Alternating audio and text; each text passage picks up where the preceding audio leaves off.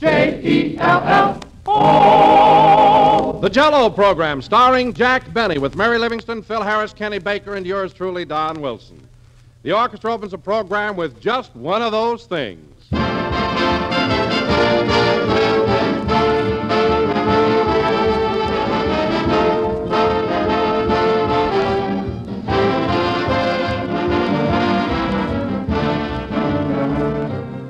I think that childhood memories are among the most pleasant things in life, and here's somebody who agrees with me. Mrs. Mary Kennedy of Akron, Ohio writes, "One of my first memories as a very small girl in the country is my mother making Jell-O and lowering it into the well to set. It was a delightful addition to our hearty country fare and was welcomed alike by youngsters and brawny loggers. The years passed and I became a hostess in my own city home. Everything has changed, but not the quality and value of Jell-O, which is still the same fine treat. To me, nothing else can equal it, a dessert everybody likes. Therefore, I remain a Jell-O fan." Well, that's a grand letter, Mrs. Kennedy. Thank you. And ladies and gentlemen, that letter helps to explain why we ask you always to insist on genuine Jell-O when you buy. Well, that name is a trademark. It's the property of General Foods, and it tells you here's the real thing. Here is America's favorite gelatin dessert, the one and only Jell-O. So look for those big red letters on the box. They spell Jell-O.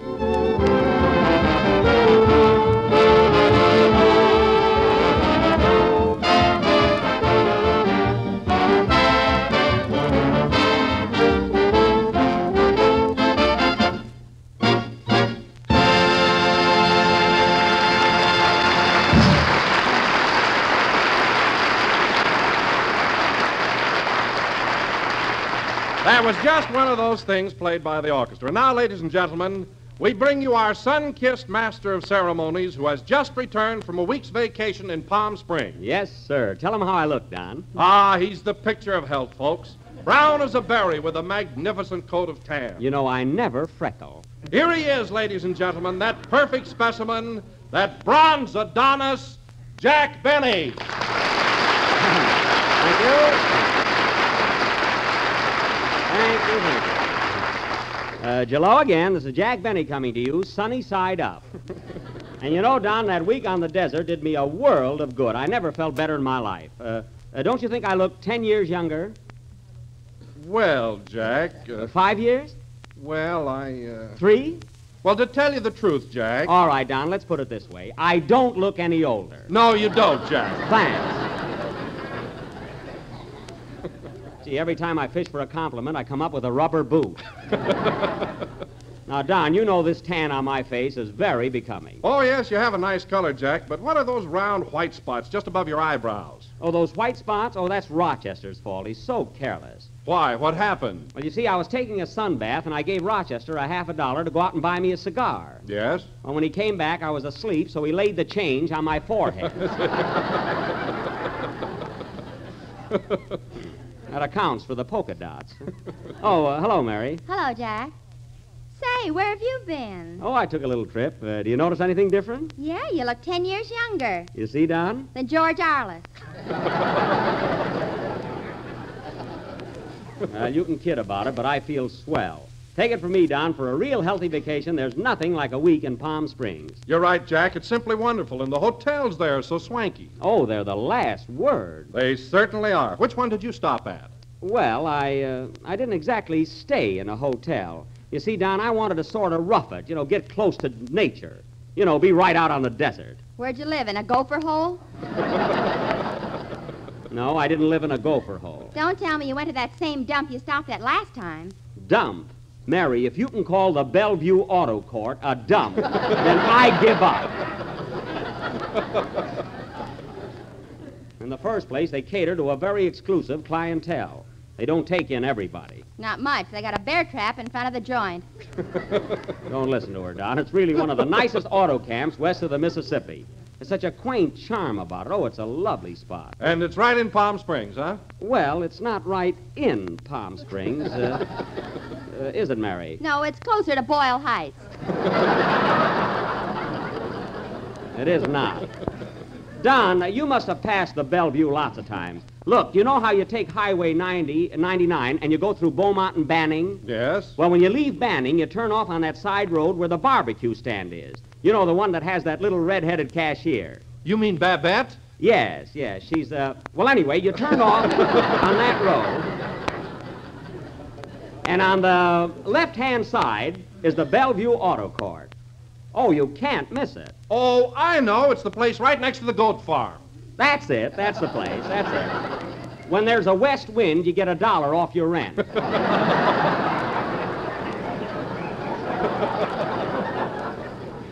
I only had one lucky night.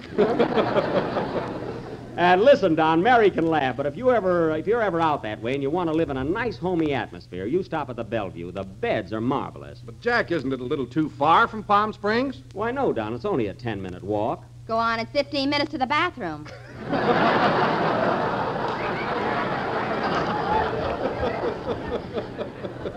Not if you know the shortcut.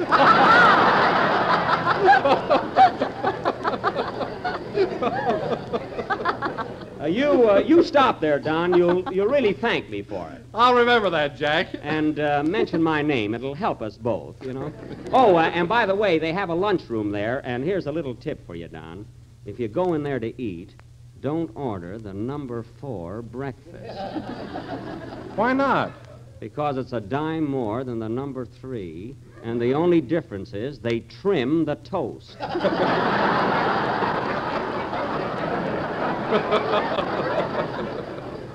I found that out the first day. You know? Tell him about the waffles they serve, Jack. Oh, well, that's just a novelty. You know? Well, what about the waffles, Mary? They got numbers on them so you can play bingo till your eggs come. Listen, Mary, it's those little touches that make the Bellevue unique among auto courts. It's a swell little place. Go on, you'd never stop there if they didn't have B on the towels. Oh, yeah? Well, for your information, Smarty, the towel at the Bellevue was on a roller.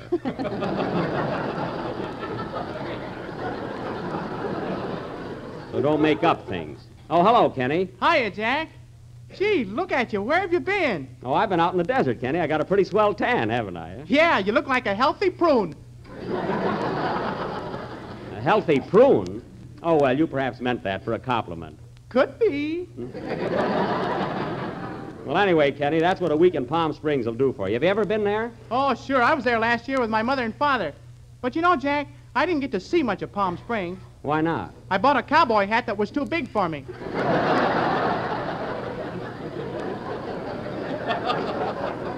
Well, you should have peeked out once in a while. It's a lovely town. Isn't it, Ginge? Huh?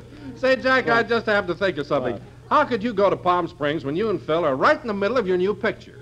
Well, you see, Don, they stopped production on my picture for a week, and Mr. Hornblow, the producer, suggested I go away for a rest. Oh, I see. By the way, how is Phil as an actor? Has he improved any? Don, I don't like to be catty, but he's got about as much acting ability as an unrehearsed sweepstake winner in a newsreel.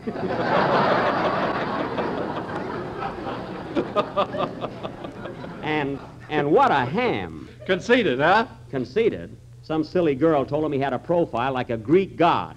And the next day he came to work with an olive branch in his hair. And sandals yet. No kidding. Not only that, he had a pedicure. What a guy. Well, Phil hasn't got much to do with the picture, has he? No, Don. Fortunately, he has a very small role. You see, Dorothy Lamour thinks she's in love with Phil, and Phil thinks so, too. So not realizing her dreadful mistake, Dorothy marries Phil. You see? Yes, but where do you come in? Jack's the stork. I am... I'm Milford, the boy that's always waiting for her. And, Don, I think this picture will really bring out the new Benny. Gosh, I hope so. Don't worry, it will. Now, how about singing, Kenny, while I'm in a romantic mood? Huh? Okay, Jack. Now, hold it a minute. Come in. Mr. Benny, Yes. do you really think Dorothy Lamour is beautiful? Yes, I do. Why? You ought to see me in a sarong. Goodbye. Well, there's a beachcomber if I ever saw one. Sing for me.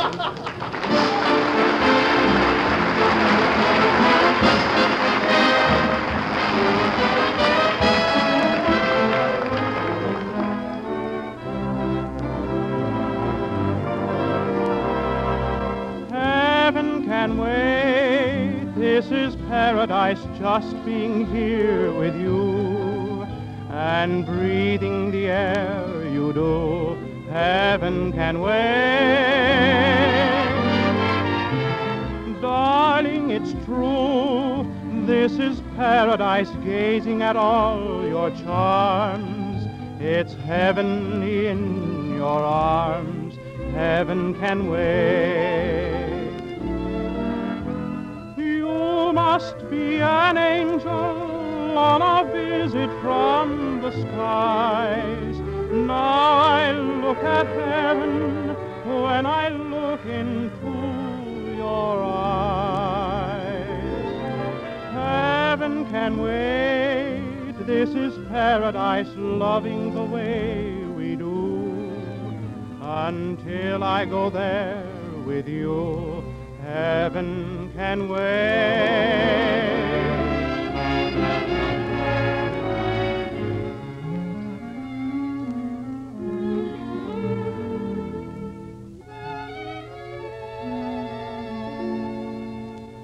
You must be an angel, for your kisses are divine. Darling, you're so wonderful, how can I ever call you mine? You must be an angel on a visit from the skies. Now I look at heaven when I look into your eyes. Heaven can wait. This is paradise, just being here with you and breathing the air you do. Heaven can wait. Darling, it's true.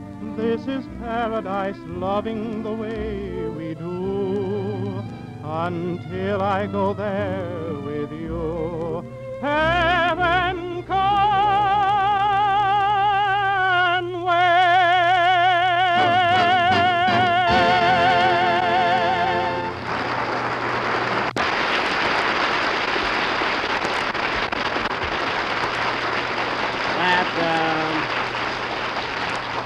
That was Heaven Can Wait, sung by Kenny Baker, who, in my humble opinion, is one of our finest young tenors. You know, Kenny, I oughtn't to tell you this, but people all over America are crazy about your voice. They're nuts about it in Brazil, too. Brazil nuts. Oh, boy, that's a Lulu. Brazil nuts. Kenny, where did you ever get that awful joke? Phil Harris sold it to me for $10. What? $10 for that gag? I didn't know eggs were so high. Me neither. Of all the nerve. Listen, Kenny, Phil Harris has no business selling you jokes. He knows nothing about comedy. Oh, no? Anybody that can write Pygmalion is good enough for me. Oh, so Phil told you he wrote Pygmalion, eh? Yeah, but he told me to keep it quiet or he'd punch me in the nose. Well, naturally, he's modest. However, for your information, Kenny, Pygmalion was written by George Bernard Shaw, a very famous Irish playwright. Take it easy, brother. I wasn't born yesterday. I doubt that. Phil Harris, an author. Harris is nothing but a bathed hillbilly. He can't write his own name without tracing it through a stencil. Now, wait a minute, Jack. Phil may be a little crude, but he's got a lot of good ideas. What do you mean, good ideas? Well, for instance, here's a little thing he whipped up for me. Now, listen. Boys and girls, if you're on the loose right now, why don't you swing on down to that neighborhood grocer and get yourself some of that Jell-O? It's right in a groove. That's Phil, all right. It comes in 6 goody flavors and really hits the spot when it's nestled among them sliced skitters. Skitters? What's that? Bananas. Oh. So buy it, palsies, because it's economical, appetizing, and delicious-roo. Delicious-roo? Yeah, man. Delicious-roo. Mary, did you ever hear anything like that? I thought it was right on the beam. Now, wait a minute. I'm not going to have all of you talking like that illiterate maestro, the Maharaja of corn. I'll take care of him when he gets here. And furthermore, Kenny, don't worry. I'll get that $10 back that you gave to Phil. Well, either way, I'm hooked.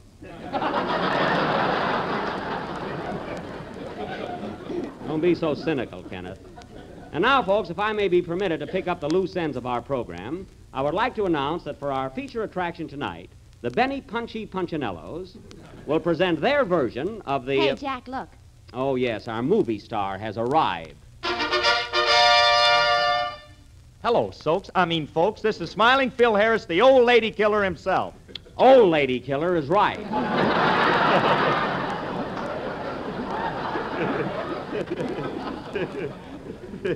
Come here a minute, Phil. I want to talk to you. What's on your mind, my little dictator? Listen, Phil, Kenny Baker just told me that you sold him a joke and charged him $10 for it. Is that right? Sure, but I marked it down from 25. I don't care if it's a fire sale. You're here to lead an orchestra, and there'll be no sidelines on this program. No sidelines, eh? No. You're a fine one to squawk. I've been buying my handkerchiefs from you ever since I came to work here.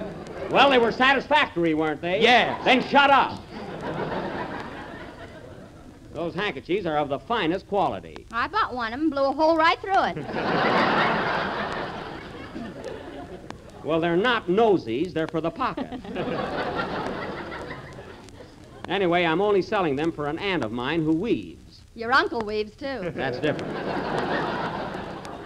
And now, folks, getting back to our play. Say, Jack, if you'll stop being mad at me for a second, I'd like to tell you that you're looking swell. That's a marvelous coat of tan you've got. Well, thanks. I got it in Palm Springs last week. By the way, where did you go? Where did I go? I've been working like a dog. Where? At Paramount on our picture. What? You've been working on the picture? There goes your tan, Jack. Why, Mr. Hornblow told me to go away for a rest. He said they were holding up production. Holding up nothing. This week they shot all my important love scenes. Oh, I see. Oh, so do I. Keep still.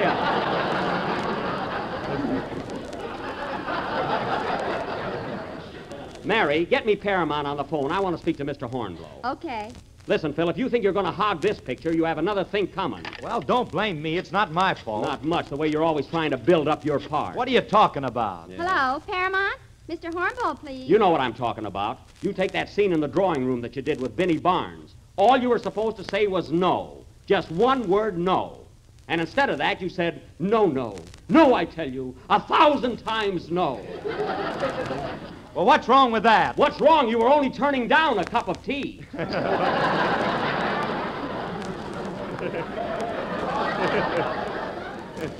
Lucky she didn't offer you a piece of pie. You'd have killed yourself. Some actor. Hello, Mr. Hornblow? Gee, you're gonna get it. Mary, give me that phone. Hello, Mr. Hornblow. This is Jack Benny. Yes, I got back today. I had a lovely time. Yes, I got tanned like anything. Now, look, Mr. Hornblow, there's just one thing I want to know. What's the big idea of shooting my picture behind my back? I know, but listen, Mr. Hornblow. Take it easy, Jack. You worked at every other studio. I have not. Republic is virgin territory. Now, look, Mr. Hornblow. Look, I know. I know it's going to be a good picture. That's why I want to be in it. Yes, but if, I know, but,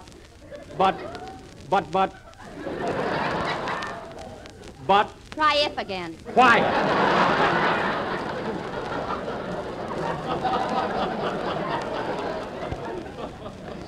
Mr. Hornblow, are you going to be in your office for a while? Good, I'll be right over. Goodbye. Listen, fellas, you'll have to do our play without me. I got to rush right over to Paramount Studio. Can I go with you? Yes, come on. Rochester's got the car downstairs. Boy, Jack's certainly burned up, isn't he? Yeah, but Mr. Hornblow will cool him off. Hey, Phil, you got any more of those jokes you want to sell me? Sure, come here, kid. Here's a honey. Now, the next time Jack asks you what you're going to sing, you say you're going to sing a little ditty entitled, I Call My Dog Ginger Because He Always Snaps at Me. Ginger snaps, that's a good one. That'll be $2, Kenny. Here you are. Thanks. Play, boys.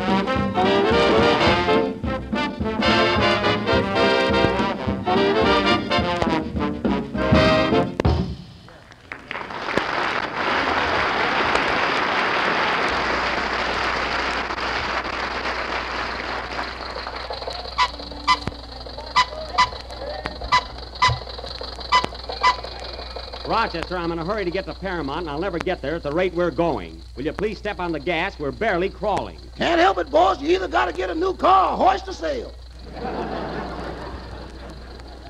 That won't be necessary. I'm going to have the motor overhauled. That ain't going to help any. What this car needs is glands.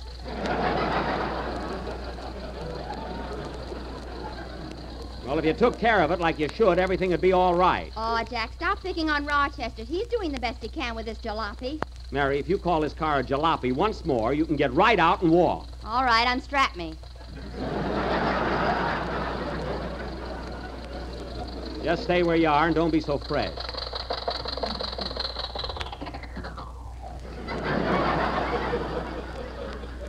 What's the matter, Rochester? The red light's against us. Well, you don't have to shut off the engine to stop. I do until you get brakes.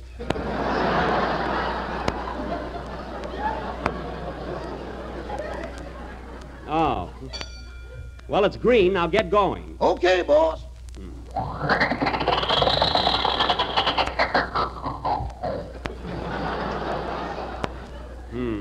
Strike one. Hurry up, Rochester. Come on. Oh, darn it.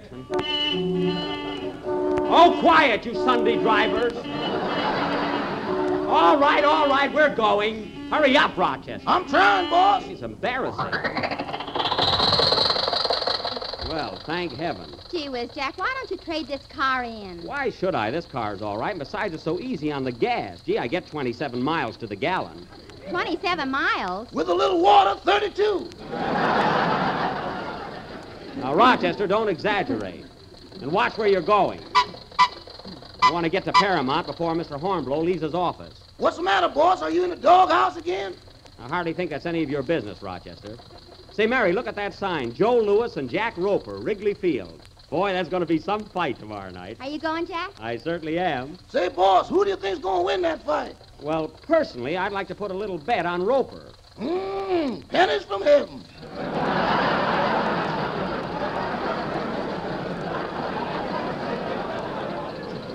Now, I can appreciate your loyalty, Rochester, but Jack Roper is a pretty tough guy. He's got a vicious right and a terrific left. What a pair of arms. Well, Lewis ain't exactly a Venus de Milo. Oh, so you're pretty positive he'll win, eh? Well, how long do you think the fight will last? Well, boss, the main event goes on at 10 o'clock sharp, don't it? That's right. Well, at 10:15, Brother Lewis is scheduled to make a speech at our social club. Oh, he is? And in full dress. Now, don't get too enthusiastic, Rochester. Nobody's going to knock out Roper that fast. Man, you know what's going to happen tomorrow night? What? When the bell rings for the first round, Lewis and Roper are going to meet in the center of the ring. Yes? Then Roper's going to swing. Uh-huh. Then Lewis is going to swing. Uh-huh. That's all. Party's over.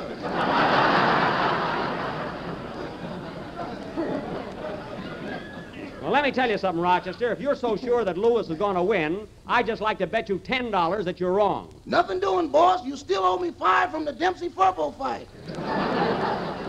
Oh, so you're trying to back out, eh? You know darn well Roper's going to win that fight, and you're afraid to bet. What are you talking about, boss? I'm talking about Roper winning that fight tomorrow night. Why, man, I told you what's going to happen. Lewis is going to take his right hand like this. He's going to swing it right from the ground. Zowie!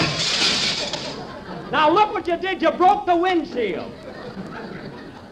I'm sorry, boss. I got excited. Excited. Well, it's your own fault, Jack. You shouldn't argue with him when he's driving the car. I wasn't arguing. You were too. You told him Roper was sure to win. Well, he is. I don't think Lewis has got a chance against him. Why, boss, Joe Lewis is going to give that Roper a right and a left, a right and a left. Rochester, keep your hands on the wheel. A right and a left and a right. Rochester! Look out, we're going to hit this drive instead.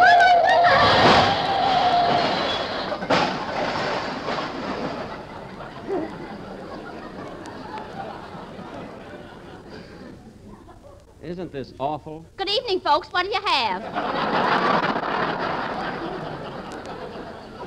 We don't want anything, miss. Are you all right, Mary? Mary, where are you? Here I am up at the counter. I'm hungry. Gee, look at this car. My, what a mess. Well, you're responsible for the whole thing. Look, the front fenders are knocked off, the headlights are slashed, and we got 3 flat tires. It's unanimous now. Well, get to work and fix it. I'm going to walk over to Paramount. It's only 2 blocks from here. Okay, boy, so long. So long. Come on with me, Mary. You can eat later. I'm coming. Man, this car sure is a wreck. Well, if I gotta fix it, I gotta. I hate to see that evening sun go down, just that juicy.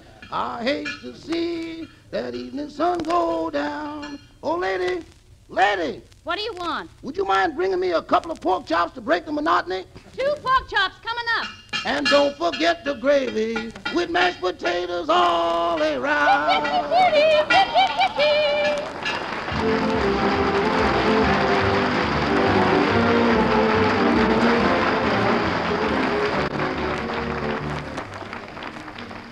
A friend of mine paid me a real compliment the other day. She said, "You know, Don, when you describe those Jell-O desserts over the radio, you just make me hungry for them." Well, naturally, I was pleased. And tonight I have another new Jell-O dessert I know will make a hit with everybody. A combination of raspberry Jell-O and cottage cheese. And I'm telling you, it's swell. And easy to make, too. Dissolve 1 package of raspberry Jell-O in 1 pint of hot water and turn into a ring mold and chill until firm. Then unmold it and fill the center with cottage cheese. Serve it with toasted crackers. And there is a triumph in desserts. Clear, shimmering raspberry Jell-O with its extra rich flavor and creamy cottage cheese, smooth and tempting. So try it. Ask your grocer tomorrow for raspberry Jell-O.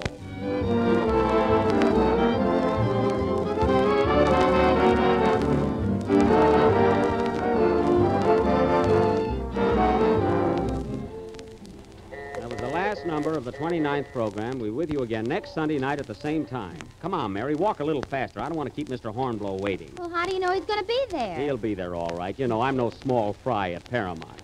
I have an appointment with him, and he'll keep it. Now, hurry up. Okay. Say, Jack, who's that fellow in that big car that just passed? Where? Right there. Oh. Hey, Mr. Hornblow! Mr. Hornblow, wait a minute. We have an appointment. Hey, Mr. Hornblow! Good night, folks. Mr. Hornblow! J-E-L-L-O. Kenny Baker appears on the Jell-O program to courtesy of Mervyn LeRoy Productions. This is the National Broadcasting Company.